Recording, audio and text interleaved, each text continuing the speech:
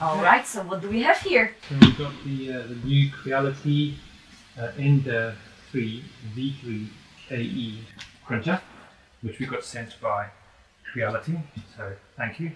And they've asked us to check it out and see our thoughts.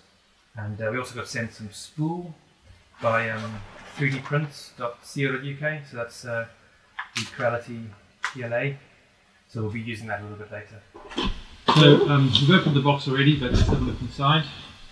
Okay, so we've got a bit of a sheet there. Okay, what have we got? So we've got instruction manual, some parts.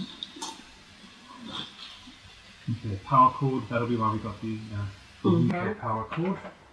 Okay, a whole bunch of parts in there. Let's have a look at the manual quickly to see what that says. What we've got there. That's the power cord, yeah? Cool. Let's see yeah, let's see if there's a quick start. Look at top tray. Oh, there we go. Cool. Right, so we've got a few parts in there. So that looks like the material rack and filament. Okay, cool. Alright, we could probably just leave it in there for now. Yeah. Okay. What have we got there? Like a little roundy thing. Oh yeah, it's a filament tube. Cool. Oh no, that's the handle thingy, I think. Handle, okay. Yeah, filament tube. Yeah, cool. And what's that one there? Like an angle bracket. Oh, that's the display. Yeah, that's the display screen. Okay. Cool. Okay, great. So yeah. And then we've got the gantry. Okay. And put that down. That's right. Okay, so that's the bottom bit, I think. Oh, it's quite small, eh? Yeah. Cool. That's quite neat. There's a big cable here. Yeah, this will be the communication for that, I imagine. Yeah, so this is going to slot into there.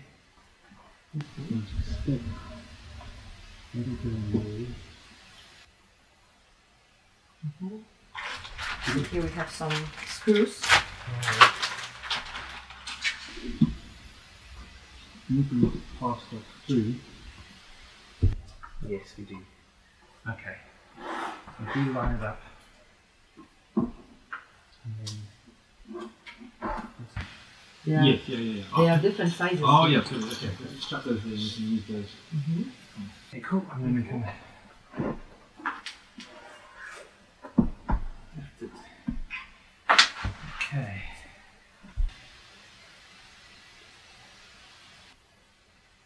Yeah, but it's kind of like looks quite sturdy. It's nice with the touch. Yeah. And also just like the two main big parts. I thought there'd be way more parts. I mean, there are a few more parts, but it's... Everything's numbered, so it seems like it's going to be quite easy to yeah, it's quite good. put all together. I like the little bags are numbered because it's always hard to tell which screws are or which, and this is a label. M3 should be slightly smaller than M4s. Okay.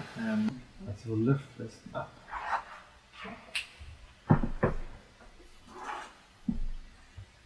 Okay. So we're putting them in here now. This is that other step. Sort of better attached.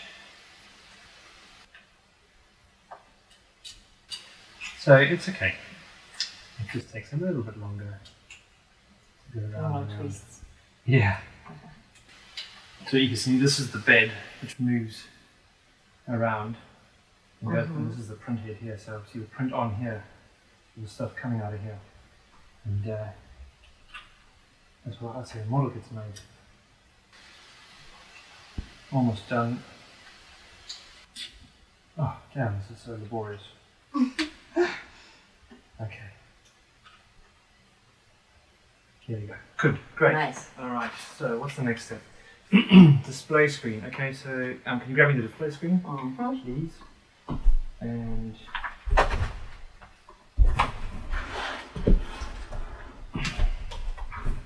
it goes on the side, and we need. Oh, thank you. Display screen. And we need some M4 times 10 screws. So look, okay. might be the big ones, maybe. M5. Oh yes, then the M4. That's the yeah. M4 one. Okay, great. There you go.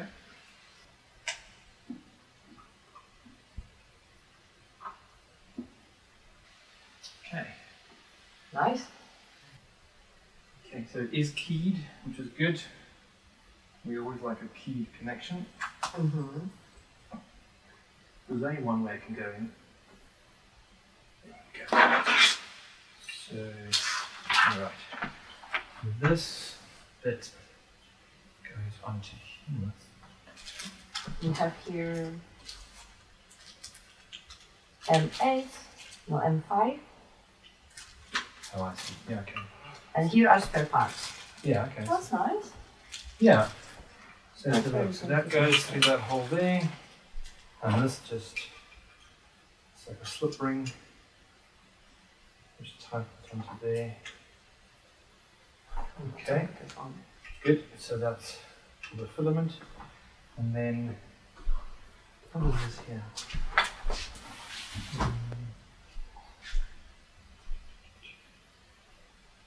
Okay, so we need two M5 times 8 screws. Which should be those. That's the only ones the big left, ones, yeah. Okay. Oh, this is to hold the filament, yeah? Yeah, exactly. Holds the spool and then feeds the filament down as it's printing. And I think, having done a little bit of reading about this model, I think it's not usual to have a filament detector sensor on the normal models. So this thing should, if I understand it correctly, monitor how much you've got left, so it can tell you if you've got enough, something like that. It's got enough to print still, you know, so you don't run out. But I need to check. Smart. Yeah, it's going to be quite a smart kit.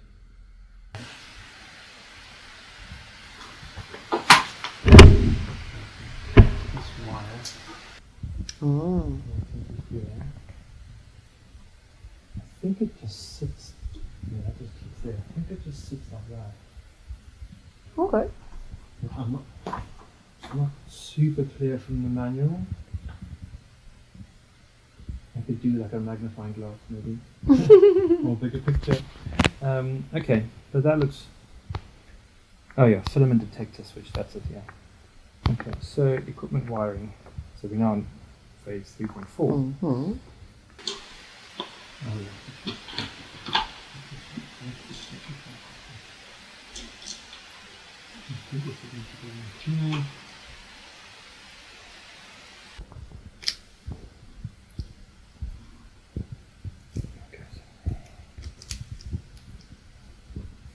And then this goes in here.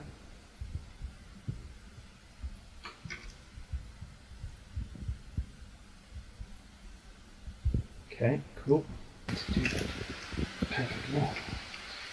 Just a little bit of strength. Yeah, there we go. Okay. Nice. Just got to bend it a little bit. Cool. Okay. And this one goes over. This one comes down. Flips like a round slot. Open up on the side.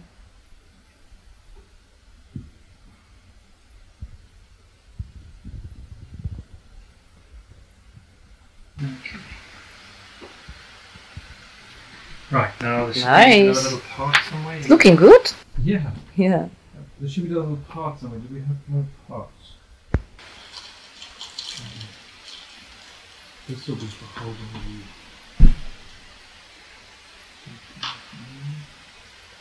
That's the extruder tip where the stuff comes out of them. And we're going to... So what is this? So I think this is the tip where it comes out of, the filament. But I'm not 100% sure, but I think it is. Right, so what we're doing now is we're just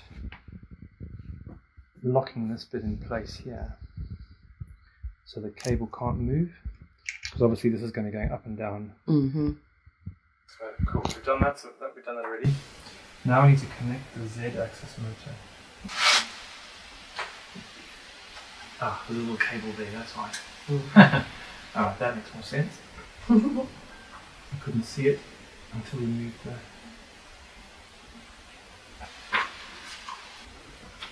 Okay, so that's going to drive it going up and down, and that one there will drive it going backwards and forwards. Yeah, filament 20 meters. So we've got a little bit of filament there. Okay. And that's the nozzle, yes. That's the nozzle, yeah. Got the cutting pliers. We've used all the other little bits and bobs. Here's the USB disc. Have you seen that anyway? No. That's the last thing was some stickers. Oh, cool. We always love stickers. Okay, so we can't find the USB stick. The filament at 45 degrees and break it off straight. Cut the front of the filament, so cut it like 45 across so it, yeah, like that, yeah. Okay.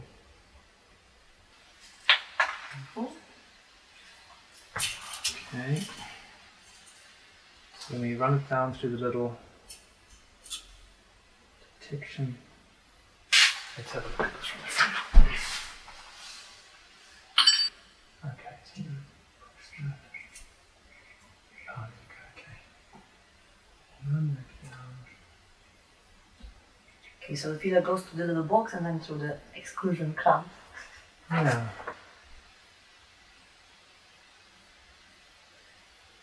Oh, okay. I think I know why. We need to warm up the nozzle. Warm up the nozzle? Yeah. So you need to put it on. Well, the nozzle's on there, so there must be one on there already.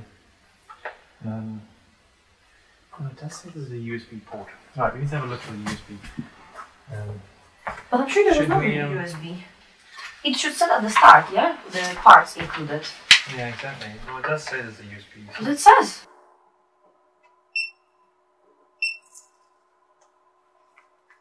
It's quite sticky.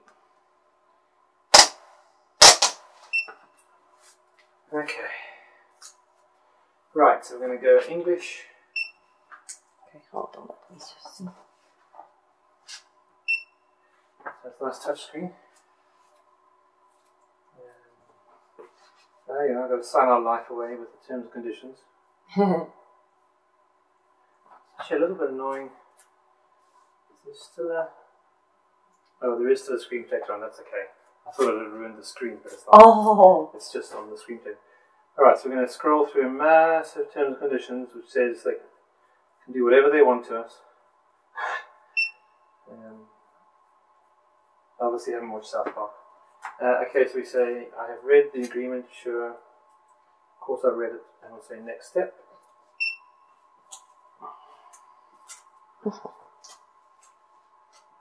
So while we were away, we had a good look for that USB, and we can't find it anywhere in any of the packaging or on the device. So it looks like we haven't been sent the USB stick as part of the package. So I'm not entirely sure if we were meant to get it or not, but step 4 says to do printing from the USB. So what's happening now? It's doing a self-testing. Okay. That's quite cool. Nice. So from what I read about this model, it's got a feature which is called self-leveling. Okay. Which apparently is it's quite a pain to do it manually. So it should level the bed automatically, which is a big bonus of it. So we'll see how good that is. Oh, I think we've made a mistake. Oh yeah? Yeah, we have made a mistake. Okay, so oh dear. What happened? So I think we need to have this go underneath there rather than on top of there. Oh. Because then it gets stuck like that. Lots of small fiddly pieces. So from the Googling, does it look like we should have a USB, right? Uh-huh. Okay. So Creality, that's a bit of a shame. We don't get a little USB stick with the model of your Creality guy on it. I'll still try to find one online, maybe, but obviously we can't print that straight away now. Okay, so let's do that again.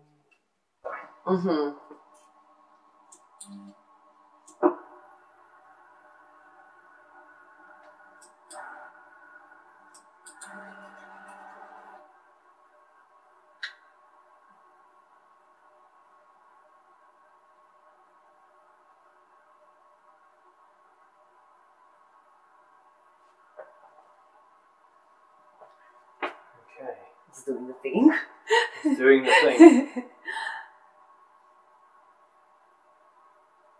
So I think from what I read online, it should go around and test like the heights of the plate in a whole bunch of places. And then it knows like how flat the bed is, so that it can print really well.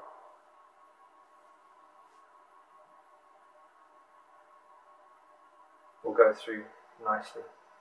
And then the next step will be to do a little test print. So we can't do the little dude there. the little dude, the Creality dude, but maybe we can find a model online and do something like that. So actually the page, the instructions are only really like 4 pages really, and then it's on the different languages. So the whole book is mostly other languages. So it's quite simple instructions, I guess, and seems to be doing this thing. Okay. Yeah, let's try to find the thing in the meantime. Yeah. What does it say here? It says checks nozzle heating, Yeah, so hot bed heating, it'll nozzle heat them. cleaning, automatics offset. Yeah. Okay. So if we just Now you need to find the USB. yeah, that's what